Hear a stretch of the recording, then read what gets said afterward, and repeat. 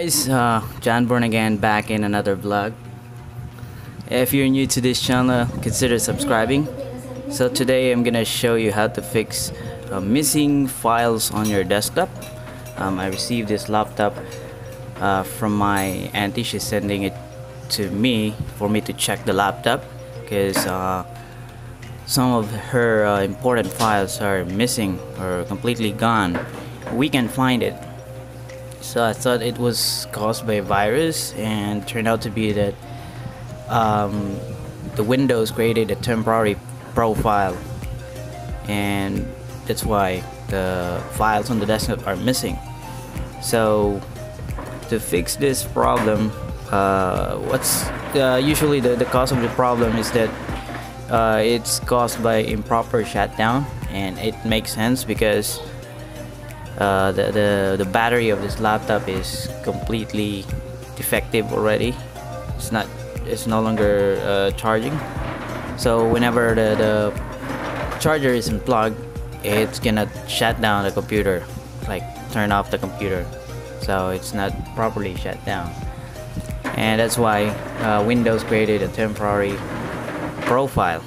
So let me show you how to fix this. We're gonna need to change some registry. So we need to go to the reg edit.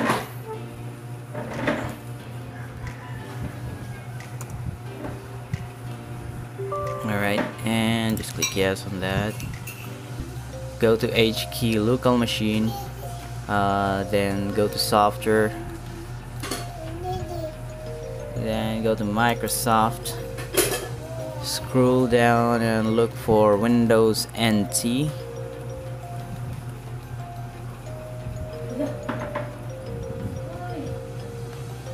Windows NT, and expand current version.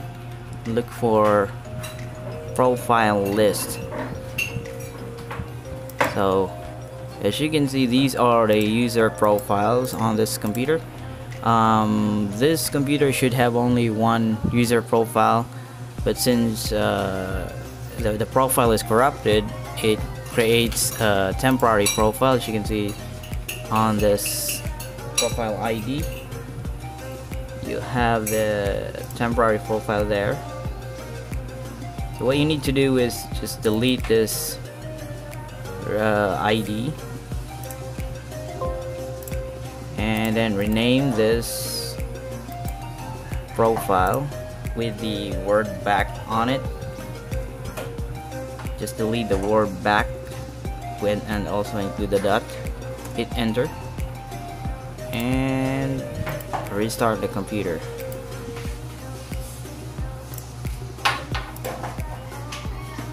So I'm just gonna pause the video. We'll show you once it is restarted. Alright, thanks.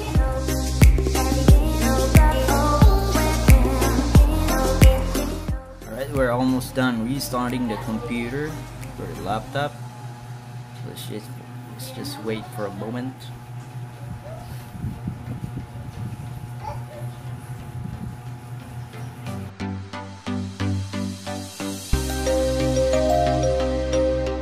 Nice, back again on this troubleshooting. So I wasn't able to fix the problem by deleting the temporary profile on the registry. So what I did is I created a new profile. It's an administrator profile, and since I still have access on the files from the old and corrupted profile, I moved it on the desktop, and I think that should solve the problem for now.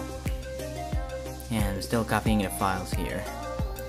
Alright, if you have questions, just put your comment down below. Alright, bye guys.